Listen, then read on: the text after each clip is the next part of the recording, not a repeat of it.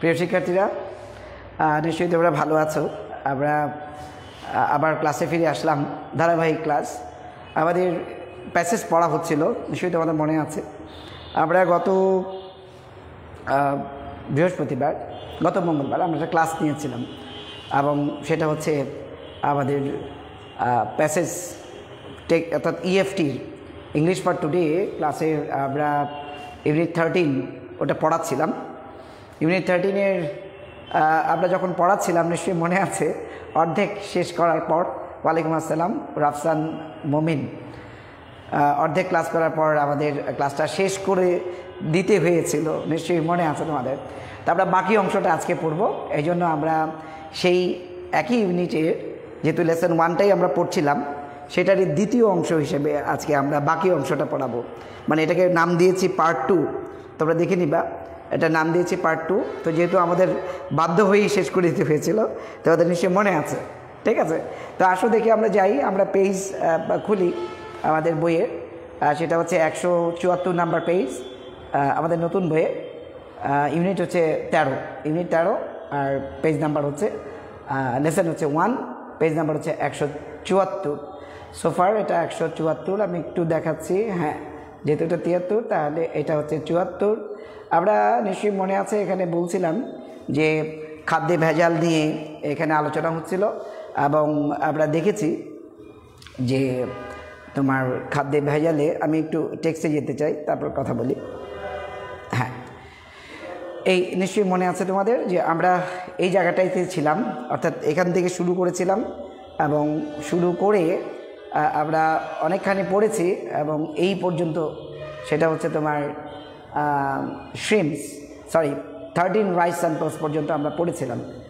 তো এই পর্যন্ত সুস্থভাবেই আমরা পড়েছি, তারপর ইন্টারনেট চলে যায়, এরপর আর পড়া হয়নি। তো আজকে আশা করি আমরা ইনশাল্লাহ এখান থেকে, অর্থাৎ ইউজিং এ সেন্সিটিভ, এই জায়গা থেকে শেষ পর্যন্ত পড়ব। তো আজকে যারা দেখছো, আগের ক্লাসের সাথে তুমি একটু ধারাবাহিকভাবে দেখলেই এটা সহজ হবে। তো নিশ্চয়ই মনে আছে, প্রথম অংশটা আমরা বলেছিলাম যে এখানে food safety laboratory, national food safety laboratory, তারা একটা গবেষণায় 15 সদস্যের একটা টিম, তারা ল্যাবে গবেষণা করে দেখেছে যে মার্কেটে যে সমস্ত ঢাকার মার্কেটগুলোতে, যেগুলো খুব বিখ্যাত, মানে আমাদের এখানে খুব সুপরিচিত মার্কেট, এই সমস্ত, যেটা হচ্ছে গুলশান, কারওয়ান বাজার এবং মহাখালী, এই মার্কেটগুলো থেকে বিভিন্ন ধরনের খাদ্য সংগ্রহ করে দেখা গেছে যে বিভিন্ন ফ্রুটস এবং একই সাথে ভেজিটেবলস, এগুলোতে বিভিন্ন ধরনের বিষাক্ত রাসায়নিক পদার্থ এর উপস্থিতি পাওয়া গিয়েছে, এবং সেগুলো অনেক ক্ষেত্রেই প্রায় 3 থেকে 20 গুণ বেশি ছিল। অর্থাৎ মানুষ যে মাত্রায় তোমার রাসায়নিক যে কী বলা যায়, যে পদার্থ ভোগ করতে পারে, অর্থাৎ কনজিউম করতে পারে, তার চেয়ে 3 থেকে 20 গুণ মাত্রায় বেশি ছিল। তো সেটা নিয়ে আলোচনা করেছি, এবং প্রায় 50% ভেজিটেবলস এবং 35% ফ্রুটসের কথা বলা ছিল, যে এগুলো হচ্ছে contaminated with unsafe levels of pesticides, অর্থাৎ আমাদের অনিরাপদ মাত্রা। স্যার, আমাদের এক্সাম সিলেবাস কি নতুন বই অনুসারে করা হয়েছে? হ্যাঁ, নতুন বই অনুসারে তোমরা নতুন বইয়েরটাই ফলো করলে সহজে বুঝতে পারবে, ঠিক আছে? আচ্ছা, এরপরে চলে আসি আমরা।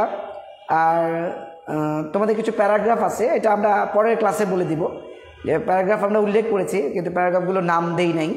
আমরা নেক্সট ক্লাসে তোমাদের প্যারাগ্রাফগুলোর নাম দিয়ে দিব, অতএব ওই দিন ক্লাসে উপস্থিত থাকলে তোমরা পেয়ে যাবা। আচ্ছা, যাই হোক, তারপর আমরা এখানে ভেজিটেবলস আর কি দেখেছিলাম, ফ্রুটসের। এরপর দেখেছিলাম যে টারমারিক পাউডার, অর্থাৎ আমাদের যে হলুদের কথা বলা ছিল, যেটা ব্র্যান্ডেড, প্যাকেজড এবং ওপেন, এই সমস্ত হলুদেও বিভিন্ন মাত্রার এরকম ভেজাল অর্থাৎ পাওয়া গিয়েছে, লেড ক্রোমেট এর উপস্থিতি পাওয়া গেছে, এবং যেটা খেলে বা শ্বাস প্রশ্বাসের দ্বারা যদি আমরা গ্রহণ করি, এটা কী হতে পারে, ক্যান বি ফ্যাটাল, খুবই মারাত্মক বা প্রাণঘাতী হতে পারে, আমরা বলেছিলাম। এবং এই সমস্ত হলুদে মাত্রাটা হচ্ছে কত, লেড অ্যাট 20 to 50 টাইমস, অর্থাৎ সীসার পরিমাণের কথা বলা হচ্ছে 20 থেকে 50 গুণ, এটা আমরা দেখেছি। এই পর্যন্তই আমরা পড়েছিলাম। লাস্ট কথা ছিল arsenic and chromium above safety limits were detected in a total of 5 out of 13 rice samples. অর্থাৎ 13টা এরকম চালের নমুনায় দেখা গিয়েছে যে প্রায় 5টা নমুনার মধ্যেই কি পাওয়া গেছে, আর্সেনিক এবং ক্রোমিয়াম, এবং সেটা কি মাত্রায়, অ্যাবাভ সেফটি লিমিটস, অর্থাৎ আমাদের নিরাপদ যে মাত্রাটা তার চেয়েও বেশি পরিমাণে এরকম আর্সেনিক এবং ক্রোমিয়ামের উপস্থিতি পাওয়া গিয়েছে। তাহলে চালের মধ্যে এবার আমরা চলে আসি এখান থেকে, আজকে নতুন এখান থেকে শুরু হলো। Using a sensitive high performance liquid chromatography method developed by the Food Safety Lab, 66 samples were analyzed for the presence of formaldehyde. তো এখানে বলা হচ্ছে যে ফর্মালডিহাইডের একটা উপস্থিতি পাওয়ার জন্য 66টা স্যাম্পলস। এখন তুমি হয়তো বলতে পারো যে স্যার সেই স্যাম্পলগুলো কিসের? স্যাম্পলগুলো বিভিন্ন শাকসবজি হতে পারে, বিভিন্ন খাদ্যপণ্য হতে পারে। এখন এই 66টা পণ্যে নমুনায় ফর্মালডিহাইডের উপস্থিতি পাওয়ার জন্য তারা একটা পদ্ধতি ব্যবহার করছে। এই পদ্ধতিটার একটা নাম দিচ্ছে এখানে, পদ্ধতিটার নাম হচ্ছে কি high performance sensitive high performance liquid ক্রোম্যাটোগ্রাফি, যেটা আমরা বাংলা করলে কি দাঁড়ায়, যে সংবেদনশীল উচ্চ কার্য ক্ষমতা সম্পন্ন তরল ক্রোমিয়ামের যান্ত্রিক পদ্ধতি। অর্থাৎ আমরা এখানে এটা বলতে পারি সংবেদনশীল উচ্চ কার্যক্ষমতা সম্পন্ন তরল ক্রোমিয়ামের এরকম যান্ত্রিক পদ্ধতি, যেহেতু গ্রাফি বলছে ক্রোম্যাটোগ্রাফি, তাহলে এটা যান্ত্রিক পদ্ধতি। এটাকে ব্যবহার করে তারা এই ফুড সেফটি ল্যাব অর্থাৎ খাদ্য নিরাপত্তা যে গবেষণাগার, তারা এই পদ্ধতিটা কি করেছে, ডেভেলপড অর্থাৎ উদ্ভাবিত করছে। তো এই উদ্ভাবিত করে তারা এরকম পরীক্ষা চালিয়েছে 66টা স্যাম্পলসের উপরে, এবং সেখানে ফর্মালডিহাইডের উপস্থিতি পেয়েছে। বলা হচ্ছে যে adulteration was thereby detected in samples of coriander, mango and fresh shrimps. তাহলে বলা হচ্ছে যে এইভাবে ভেজাল, আমরা জানি অ্যাডাল্টারেশন মানে ভেজাল, তাহলে ভেজাল কি বলছে, was thereby detected, অর্থাৎ adulteration was thereby detected, আর এভাবেই আমাদের অ্যাডাল্টারেশন অর্থাৎ ভেজাল ডিটেক্টেড, এখানে আমরা নমুনা পরীক্ষা করে পেয়েছি ইন স্যাম্পলস অফ কোরিয়েন্ডার মানে আমরা জানি এটা হচ্ছে ধনেপাতা, আর হচ্ছে তোমার ম্যাঙ্গো, আর হচ্ছে ফ্রেশ শ্রিমস মানে চিংড়ি। তাহলে বলা হচ্ছে যে আমাদের কোরিয়েন্ডার বলতে আমরা কি বুঝি, ধনেপাতা, ম্যাঙ্গো তো আমরা জানি আম, আর ফ্রেশ শ্রিমস হচ্ছে তাজা বা কি বলতে পারি চিংড়ি। তো এগুলোতেও কিন্তু তোমার অ্যাডাল্টারেশন পাওয়া গিয়েছে। তাহলে এখন দেখো যে কি অবস্থা, আমরা শ্রিমও পেয়ে গেলাম, কোরিয়েন্ডারও পেয়ে গেলাম, ম্যাঙ্গোতেও পেয়ে গেলাম। আর এটা করার জন্যে এই ফর্মালডিহাইডের উপস্থিতির জন্য এই পদ্ধতিটা ব্যবহার করে পাওয়া গেছে, এবং 66টা স্যাম্পলসকে তারা অ্যানালাইজ করেছে। তো এখন দেখি আমরা এই টেস্টে কি পাওয়া গেল দেখি। The test indicated that poultry feed, the test এই যে পরীক্ষা নিরীক্ষাগুলো যে আমরা করলাম গবেষণাগারে, এটা আমাদের ইঙ্গিত দেয়, কি ইঙ্গিত দেয়, that poultry feed in the country had also been contaminated, অর্থাৎ আমাদের এখানে যে পোলট্রি ফিড যেটাকে আমরা বলি হাঁস মুরগির যে খাবার, তাই না, তাহলে এই হাঁস মুরগির খাবারেও কি বলা হচ্ছে যে হ্যাড বিন কন্টামিনেটেড, এটা যে দূষিত, এটাও যে ভেজাল, সেটা কিন্তু আমরা পেয়েছি। As samples of chickens and fish contain traces of antibiotics.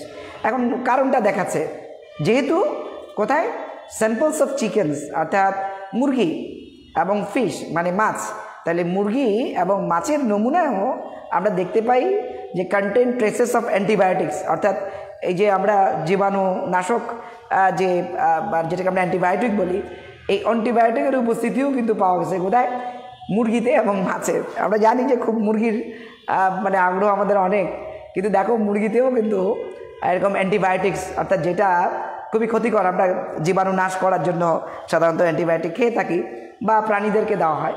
তো এখন মাছেও এবং চিকেনেও তোমার অ্যান্টিবায়োটিকের উপস্থিতি পাওয়া গেছে। এখন বলো তো কী অবস্থা, সব জায়গায় ভেজাল, তাই না, সব জায়গায় ভেজাল। এখন বলতেছে যে হাই মাইক্রোবায়াল পপুলেশনস, এটা তো বুঝলাম, কোথায় পাওয়া গেছে তোমরা একটু বলো, যে পাওয়া গেছে হচ্ছে স্যার চিকেনে এবং ফিশে কি পাওয়া গেছে, উপস্থিতি ট্রেসেস, কিসের উপস্থিতি, অ্যান্টিবায়োটিক্স জীবাণুনাশক ওষুধের উপস্থিতি পাওয়া গেছে। আচ্ছা, তাইলে আমরা বুঝলাম যে আমাদের পোলট্রি ফিডের অবস্থাও খারাপ। এখন বলছে high microbial populations were found, এখানে বলছে দেখো হাই মাইক্রোবায়াল পপুলেশনস। এখন মাইক্রোবায়াল পপুলেশন বলতে কি বোঝায়, অর্থাৎ যেটাকে আমরা বলি যে জীবাণু আর কি। হ্যাঁ, এখন হাই মানে উচ্চ, অনেক, প্রচুর। তো মাইক্রোবায়াল পপুলেশন বলতে আমরা অনুজীব যেটাকে বলি মাইক্রোবায়াল আমরা বলি না, তাহলে মাইক্রোবায়াল পপুলেশনস এটা আবার ওই যে যেমন আমরা পপুলেশন সেই জনসংখ্যা না, এটা হচ্ছে অনুজীব। হ্যাঁ, যেটা ক্ষুদ্রাতি ক্ষুদ্র, যেটা মাইক্রোস্কোপিক যে জীব, ঠিক আছে, অনুজীব। তোমরা যারা এটা জানো সবাই আধুনিককালে, হাই মাইক্রোবায়াল পপুলেশন, তাহলে বলা হচ্ছে যে উচ্চ কি বলছে যে আনুবৈজ্ঞানিক জীব বা অনুজীব এর উপস্থিতি পাওয়া গেছে কোথায়, were found in several samples of পাস্চুরাইজ milk, পাস্তুরিত দুধে। তা পাস্তুরিত দুধ মানে তো বোঝোই যে দুধটাকে অলরেডি জীবাণুমুক্ত করা হয়, কিন্তু সেই পাস্তুরিত দুধের মধ্যেই কিন্তু তোমার কি পাওয়া গেছে, এই যে দেখো অনুজীব পাওয়া গেছে। হ্যাঁ, উচ্চ মাত্রায়, হাই বলছে উচ্চ মাত্রায়। তাহলে যে দুধকে অলরেডি তোমার পাস্তুরিত করছে, অলরেডি জীবাণুমুক্ত করছে, তার মধ্যেও কিন্তু তোমার কি পাওয়া গেছে, মাইক্রোবায়াল পপুলেশন, অনুজীব পাওয়া গেছে। আচ্ছা, বিভিন্ন স্যাম্পলে, সেভারাল স্যাম্পলস, অনেক স্যাম্পলে পাওয়া গিয়েছে। তো এটা কি ইন্ডিকেট করে, indicating poor processing procedures by the manufacturers. এখন তুমি দেখো যে পাস্তুরিত দুধেও যদি আমরা এরকম অনুজীব খুঁজে পাই, তাহলে এটা কি ইন্ডিকেট করে, যে এটা ইঙ্গিত করে poor processing procedures by the manufacturers, অর্থাৎ যারা উৎপাদনকারী, এই উৎপাদনকারী যে সমস্ত সংস্থা বা প্রতিষ্ঠান আছে, কারখানা আছে, বা যারা দুধের এই এই এই কী বলে যে পাস্চুরাইজ করে এবং বাজারজাত করে, তাদের এই নিম্নমানের প্রক্রিয়াকরণ যে পদ্ধতি, এটাকে নিজে করে। অর্থাৎ তারা হয়তো পাস্তুরিত করছে, কিন্তু তাদের পাস্তুরায়নটা কি হয়নি, এটা নিম্নমানের ছিল। এই জন্য বলছে পুয়ার প্রসেসিং, নিম্নমানের একটা প্রক্রিয়াকরণ পদ্ধতি তারা অবলম্বন করে এটাকে পাস্তুরিত করতে, ফলে ওখানেও অনুজীব পাওয়া গেছে। এরপর বলা হচ্ছে samples of cucumber and street foods also showed high microbial populations suggesting wide spread contamination in the water supply. এখানে দেখো কত দুঃখজনক একটা কথা, আমরা তো প্রচুর পরিমাণে শশা খাওয়ার একটা অভ্যাস আছে, তাই না? শশা খাওয়ার অভ্যাসটা আছে না? অবশ্যই আছে। এখন বলছে যে দেখো স্যাম্পলস অফ কিউকাম্বার, কিউকাম্বার মানে তো আমরা জানি, কিউকাম্বার মানে হচ্ছে শশা। অ্যান্ড স্ট্রিট ফুডস, রাস্তার খাবার। রাস্তার খাবার বলতে নিশ্চয়ই তোমরা যারা স্কুল কলেজে পড়ো তোমাদের ভালো একটা পরিচয় আছে রাস্তার খাবারের। তো এই যে আমরা কিউকাম্বার, আবার একই সাথে আমরা যে স্ট্রিট ফুড, রাস্তার যে সমস্ত খাবার, এগুলোতেও কিন্তু কি শোড হাই মাইক্রোবায়াল পপুলেশনস, অর্থাৎ ওই খাবারের মধ্যেও কিন্তু উচ্চ মাত্রায় এরকম অনুজীব এর উপস্থিতি পাওয়া গেছে, suggesting wide spread contamination in the water supply. আর যেটা ইঙ্গিত দেয়, কি ইঙ্গিত দেয়, ওয়াইড স্প্রেড কন্টামিনেশন, ব্যাপক দূষণ হচ্ছে ইন দ্য ওয়াটার সাপ্লাই, আমাদের পানির সরবরাহ। তাহলে এবার পানি তো চলে গেল, তাহলে তুমি খাবারটা কি বলো, তোমার শশাও শেষ, আবার রাস্তায় যে নানাবিধ মুখরোচক খাবার সেটাও কিন্তু দূষিত হয়ে গেল, এবং সেখানে কিন্তু এই যে মাইক্রোবায়াল পপুলেশন আছে, যার কারণে তুমি জানো নানাবিধ আমাদের অসুবিধা, পেটে অসুখ, এই অসুখ তৈরি হয়। যাই হোক, এখন বলা হচ্ছে the director of institute of public health told the Dhaka Tribune that the survey report has been submitted to the health ministry. তাহলে এখানে বলতেছে the director of institute of public health, এই যে জনস্বাস্থ্য ইনস্টিটিউট অফ পাবলিক হেলথ বলতে আমরা জনস্বাস্থ্য institute, তো জনস্বাস্থ্য প্রতিষ্ঠানের যে ডাইরেক্টর, পরিচালক, তিনি এই ঢাকা ট্রিবিউন পত্রিকাকে, আমরা জানি যে এই প্রতিবেদনটা কিন্তু ঢাকা ট্রিবিউন পত্রিকা ছাপিয়েছিল, তো তাদেরকে কি জানিয়েছে যে দ্য সার্ভে রিপোর্ট, এই যে জরিপ যে প্রতিবেদনটা has been submitted to the health ministry. এই যে আমরা এতক্ষণ ভেজালের কথা বললাম, এই যে নানাবিধ পরীক্ষা নিরীক্ষার কথা বললাম, এই রিপোর্টটা কিন্তু তারা হেলথ মিনিস্ট্রি, স্বাস্থ্য মন্ত্রণালয়ে পাঠিয়েছে। এবং সেক্ষেত্রে কী হচ্ছিল, সাথে সাথে further tastes of different products were being carried out at the food safety lab. এবং এই ফুড সেফটি ল্যাব, যেটাকে আমরা বলি খাদ্য নিরাপত্তা গবেষণাগার, সেখানে কিন্তু আরও বিভিন্ন রকমের এরকম প্রোডাক্টসের, অর্থাৎ পণ্যের উপরে কী হচ্ছিল, যে তোমার পরীক্ষা বা এরকমভাবে ক্যারিড আউট, অর্থাৎ আরও এরকম টেস্ট চালানো হচ্ছিল, এই কথাটা বলতেছে। তার মানে এর মধ্যে একটা রিপোর্ট তো পাঠানো হয়েছে, এবং সেখানে এই পরীক্ষা নিরীক্ষা কিন্তু আরও চলছিল, অর্থাৎ আরও অন্যান্য। ওকে, এখন বলছি এ former director general of the health services, দেখো স্বাস্থ্যসেবার, and senior national adviser of the FAW said the findings were shocking for the whole nation। এই জায়গাটা আমরা একটু দেখি। তো এখানে এই জায়গাটা আমরা একটু দেখি যে কার কথা বলছে, যে এই ফর্মার একজন প্রাক্তন কে ডাইরেক্টর জেনারেল, মহাপরিচালক অফ হেলথ সার্ভিসেস, অর্থাৎ তোমার স্বাস্থ্যসেবার একজন প্রাক্তন মহাপরিচালক, এবং যিনি একই সাথে কি বলছেন দেখো, senior national adviser of the FAO, অর্থাৎ ফুড অ্যান্ড এগ্রিকালচার অর্গানাইজেশনের যিনি হচ্ছেন একজন জ্যেষ্ঠ জাতীয় উপদেষ্টা, মানে আমাদের বাংলাদেশে, ঠিক আছে, এবং তিনি একই সাথে স্বাস্থ্যসেবার একজন মহাপরিচালক ছিলেন, উনি প্রাক্তন ছিলেন। তো তিনি বলছেন যে দ্য ফাইন্ডিংস ওয়ার, এই যে ফলাফলটা, এই যে আমরা তথ্যটা পেলাম, ওয়ার শকিং, এটা খুবই মর্মান্তিক। হ্যাঁ, মর্মান্তিক কাদের জন্যে?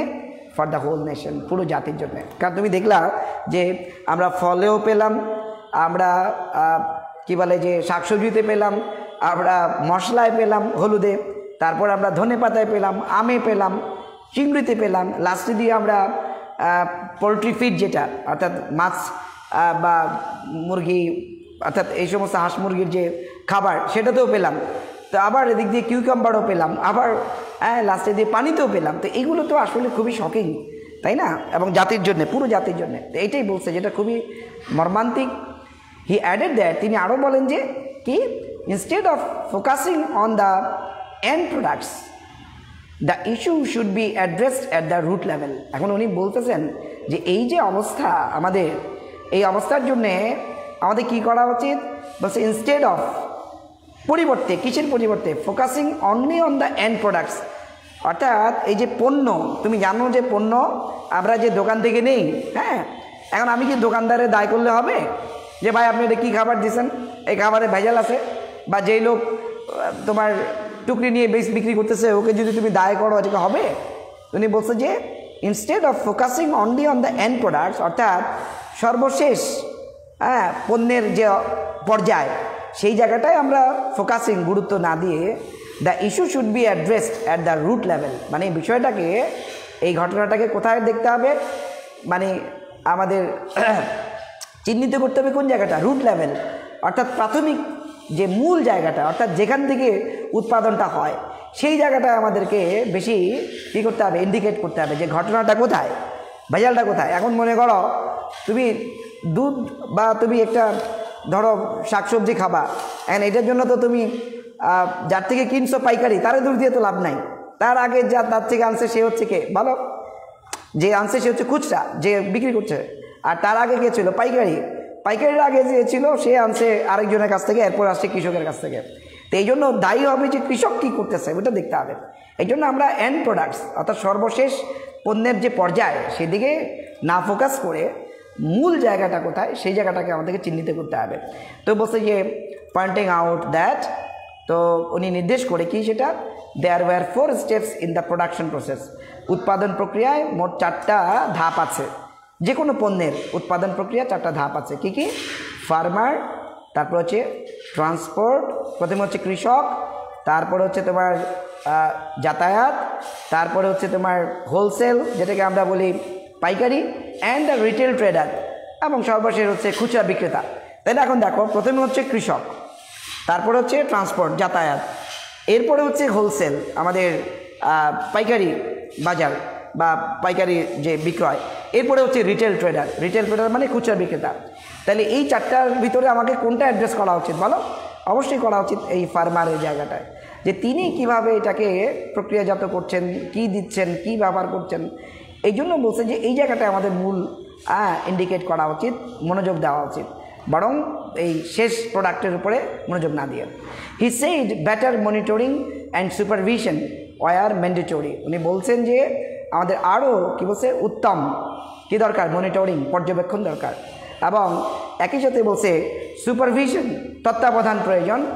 এটা মনিটরিং বলতে আমরা বুঝবো কি? পর্যবেক্ষণ, তাই না? একটু আরও ভালো পর্যবেক্ষণ দরকার। এবং একই সাথে আমাদের সুপারভিশন, আমাদের তত্ত্বাবধান প্রয়োজন আছে, ওয়ার ম্যান্ডেটরি।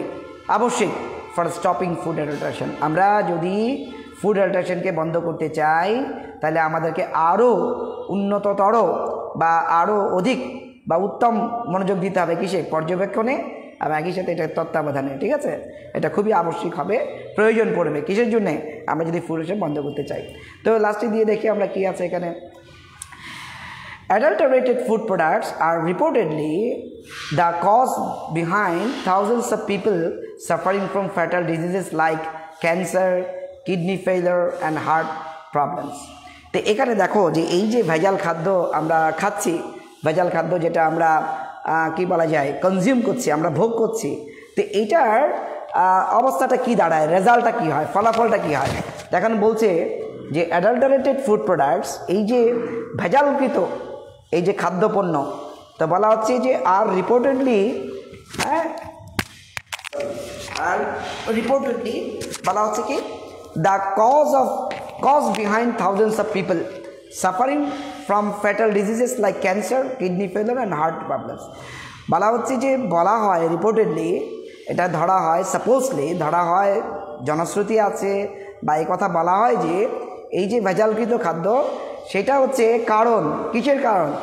যে এই যে হাজার হাজার লোকের যে বিভিন্নভাবে তারা মানে মারাত্মক বিভিন্ন ধরনের রোগ, যেমন নাকি ক্যান্সার, তারপর হচ্ছে তোমার কিডনি ফেইলার, অর্থাৎ এই যে কিডনি নষ্ট হয়ে যাচ্ছে বা অকেজো হয়ে যাচ্ছে এটা, এবং একই সাথে হার্ট প্রবলেমস, এই যে আমাদের মানে হার্টের যে বিভিন্ন ধরনের সমস্যা হচ্ছে, আমরা যেগুলো ডিজিজগুলো ফিল করি, এই সমস্ত প্রাণঘাতী নানাবিধ এইরকম রোগ শোক কিন্তু আমাদের হয়ে থাকে এবং সেগুলোতে মানুষ ভুগছে। এর কারণ একটাই, এবং সেটা হচ্ছে অ্যাডাল্টারেটেড ফুড। তোমরা জানো যে ভেজাল খাদ্য ভোগ করলে কি হয়, এই সমস্ত বড় বড় সমস্যাগুলো আমরা দেখতে পাই মানুষের মধ্যে। বলছে যে health specialist told the Dhaka Tribune, তো যারা হচ্ছে তোমার স্বাস্থ্য বিশেষজ্ঞ তাদের কথা বলছে যে health specialist told the Dhaka Tribune that, এই ঢাকা ট্রিবিউন পত্রিকাকে এই হেলথ স্পেশালিস্ট স্বাস্থ্য বিশেষজ্ঞরা তারা বলছেন যে the ministry of food had ইনঅ্যাক্টেড a food safety act but was yet to prepare the necessary rules. তাহলে এখানে বলতেছে যে খাদ্য মন্ত্রণালয় কী করেছে? খাদ্য নিরাপত্তা আইন প্রণয়ন করেছে, কিন্তু প্রয়োজনীয় বিধিগুলো এখন পর্যন্ত করতে পারেননি। মানে কি বলছে এখানে দেখো, দ্য মিনিস্ট্রি অফ ফুড, তাহলে আমরা কী বলছি? খাদ্য মন্ত্রণালয় হ্যাড ইনঅ্যাক্টেড, ইনঅ্যাক্ট মানে কি? আইন প্রণয়ন করা বা আইনকে বাস্তবায়ন করা, ইনঅ্যাক্ট আইনকে নেওয়া, তাই না? আইন গ্রহণ করা বা আইন তৈরি করা, এটাও বলা যায় ইনঅ্যাক্ট কোনো একটা কিছুকে, বিষয়কে। তাহলে দ্য মিনিস্ট্রি অফ ফুড অর্থাৎ আমাদের যে খাদ্য মন্ত্রণালয় হ্যাড ইনঅ্যাক্টেড এ ফুড সেফটির অ্যাক্ট, অর্থাৎ খাদ্য নিরাপত্তা আইন সেটাকে ইনঅ্যাক্ট করেছে, প্রণয়ন করেছে, এটা সত্য, কিন্তু ওয়াজ yet to prepare the necessary rules, প্রয়োজনীয় যে সমস্ত রুলস অর্থাৎ বিধিগুলো যেটা প্রস্তুত করার কথা সেটা তখনও তারা প্রস্তুত করেনি, অর্থাৎ যখন এটা লেখা হচ্ছিল সেটা কথা বলছে। তো এখন বলছে as the issue of food safety was also linked to 14 other ministries, a coordinated agency should take responsibility of ensuring safety in food products, they added। অর্থাৎ এই স্বাস্থ্য বিশেষজ্ঞরা এই একটু আগে যে কথাটা বললো সেটা বলার সাথে সাথে এটাও বলছে যে যেহেতু এই যে ফুড সেফটি ইস্যুটা অর্থাৎ খাদ্য নিরাপত্তা বিষয়টা was also link to 14 other ministries, অর্থাৎ আরও 14টা বা 14টি তোমার কি বলা যায় যে মিনিস্ট্রি মন্ত্রণালয়ের সাথে কানেক্টেড। কারণ তুমি জানো যে অনেক কাজ আছে এরকম যে একটা মন্ত্রণালয় স্বতন্ত্রভাবে কাজ করতে পারে না, তাই না? এটার ইমপ্লিমেন্টেশন, এটার মনে করো নানাবিধ দিক, এটাকে কী করতে গেলে তোমার প্রয়োগ করতে গেলে কিন্তু বিভিন্ন মিনিস্ট্রির সাহায্যের প্রয়োজন হয়, কারণ এক একটা মিনিস্ট্রি বা এক একটা মন্ত্রণালয় এক একটা ডিপার্টমেন্ট নিয়ে কাজ করে। অ্যান্ড তুমি খাদ্য নিরাপত্তা দেখবা, অ্যান্ড এটা ইমপ্লিমেন্ট করতে গেলে নিশ্চয়ই তুমি জানো এখানে পুলিশ লাগবে, তাহলে স্বরাষ্ট্র মন্ত্রণালয় লাগতেছে। যদি এটা নিশ্চিত করতে চাও যে মানুষ এগুলো করবে না, তোমরা দেখছো যে এই যে ভেজাল খাদ্য ভেজাল এর বিরুদ্ধে যে অভিযান, সেখানে নিশ্চয়ই মাঝে মাঝে র্যাব বা গভর্নমেন্টের বিভিন্ন আইনি সংস্থা বা আইন প্রয়োগকারী সংস্থা আমরা দেখেছি, তাহলে তাদেরকে আরও প্রয়োজন পড়ে, কারণ এটা যদিও খাদ্য রিলেটেড কিন্তু তারপরেও আমাদের কি ওই সমস্ত দরকার আছে। আবার দেখা যাবে যে আমাদের স্বাস্থ্য মন্ত্রণালয়ের প্রয়োজন আছে, কারণ দেখতে হবে কোন ধরনের খাদ্য ব্যবহার করা যাবে, কোনটা যাবে না, এইরকম নানাবিধ মন্ত্রণালয়ের একটা লিঙ্ক আছে, নাহলে কিন্তু হয় না।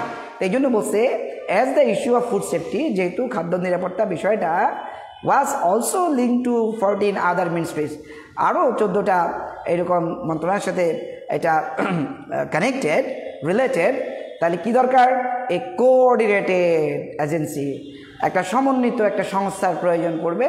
শুড টেক রেসপন্সিবিলিটি, আর একটা দায়িত্ব নিতে হবে of ensuring safety in food products, অর্থাৎ এই যে আমাদের খাদ্যে যে সেফটিটা, নিরাপত্তাটা, এটাকে নিশ্চিতকরণের জন্য একটা কি দায়িত্ব নিতে হবে। কাদের? এই কোঅর্ডিনেটেড এজেন্সি, অর্থাৎ যে এজেন্সিটা এই 14টা মন্ত্রণালয়কে সাথে নিয়ে তারা নিজেরা একত্রে এই কাজ, কোঅর্ডিনেটেড এজেন্সি। এই জন্য বলছে যে একটা সমন্বিত সংস্থার প্রয়োজন পড়বে। কি করতে? শুড টেক রেসপন্সিবিলিটি, দায়িত্ব নিতে হবে of ensuring safety in food products, অর্থাৎ খাদ্যের নিরাপত্তার নিশ্চয়ায়নে। তো এই হচ্ছে ব্যাপার। এটা আসলে একটা বার্তা ছিল, বার্তা বলতে কি একটা নিউজ ছিল, adapted from a news published in Dhaka Tribune. এই ঢাকা ট্রিবিউন পত্রিকায় এই খবরটা ছাপানো হয়েছিল, সেখান থেকে এটা নেওয়া হয়েছে। তো এই ছিল আমাদের টোটাল যে লেসনটা, এবং সেটা নিশ্চয়ই মনে আছে। লেসনটা ছিল food adulteration reaches new height, তাই না? তো আজকে আমরা সেদিন শুরু করেছিলাম, আজকে এটা শেষ হলো। তো এখান থেকে কিন্তু প্রশ্ন আসতে পারে, তুমি একটু ঠান্ডা মাথায় দেখো, আমরা কিন্তু প্রায়ই এই ফুড অ্যাডাল্টারেশন নামে তোমার একটা কি আসে, প্যারাগ্রাফ আসে পরীক্ষায়, তাই না? তাহলে এখান থেকে কিন্তু ফুড অ্যাডাল্টারেশন আসলে তোমরা এখান থেকে তথ্য নিয়েও কিন্তু সুন্দর করে গুছিয়ে যেভাবে প্যারাগ্রাফ লিখতে হয় এখান থেকেও লিখতে পারো। আরও নানাবিধ অভিজ্ঞতা সম্পন্ন মানে অভিজ্ঞতা থেকেও তোমরা লিখতে পারো। তো এই হচ্ছে অবস্থা। যাই হোক, তা আমি তোমাদেরকে একটু বলে রাখি, তোমাদেরকে যে আমরা লেসনগুলো এই পরীক্ষার জন্য প্রস্তুতি নেওয়াচ্ছি, সেই লেসনগুলো থেকে কিন্তু উইদাউট ক্লুজ আসতে পারে, এটা কিন্তু জেনে নিও। উইদাউট ক্লুজ কিন্তু আসতে পারে, অর্থাৎ আমাদের শূন্যস্থান পূরণ যেখানে কোনো ক্লু দেওয়া থাকবে না, যেটা তোমরা জানো। এই যে লেসনগুলো আমাদের টিচাররা, ইংরেজি শিক্ষকরা আমরা পড়াচ্ছি, বিশেষ করে এই যে EFT থেকে লেসনগুলো, সেখান থেকেই কিন্তু তোমার কী হবে, শূন্যস্থান পূরণ হবে। তো যেমন ধরো আমি তোমাকে একটু বুঝাই দিই, যেমন মনে করো এটা এখান থেকে হতে পারে, ধরো এখান থেকে শুরু হয়ে আমরা এই পর্যন্ত একটা প্যাসেজ নিয়ে নিলাম, এখান থেকে আমরা 10টা গ্যাপ দিয়ে দিলাম, তারপর তুমি এখান থেকে পূরণ করলাম। হ্যাঁ, অবশ্যই ডিরেক্ট থাকবে না, একটু আমরা থিমেটিক করব, যাতে তুমি মানে নিজের মতো করে অ্যান্সারটা দিতে পারো। এই জন্য লেসনগুলো ভালো মতো পড়ো, এটা খুব কাজে লাগবে। আর সামনের ক্লাসে আমরা প্যারাগ্রাফের নামগুলো তোমাদেরকে বলে দেবো। তো আমার মনে হয় তোমরা বুঝতে পেরেছো, এবং এটা খুবই ভালো হবে। I will be happy if you can just tell your other friends, okay, to connect with us all the while our classes going on, একই সাথে তারা যেন আজকের লেসনটাও পায় সেই ব্যবস্থাও তোমরা করে দেবে। তো আমার মনে হয় শেষ ক্লাস, আগামী ক্লাস পর্যন্ত তোমাদেরকে আমি ধন্যবাদ দিয়ে রাখতে চাই যারা নিয়মিত ক্লাস করছো। ইনশাআল্লাহ দেখা হবে আবার। আসসালামু আলাইকুম ওয়া রাহমাতুল্লাহি ওয়া বারাকাতুহু। আমার চেহারাটা দেখ।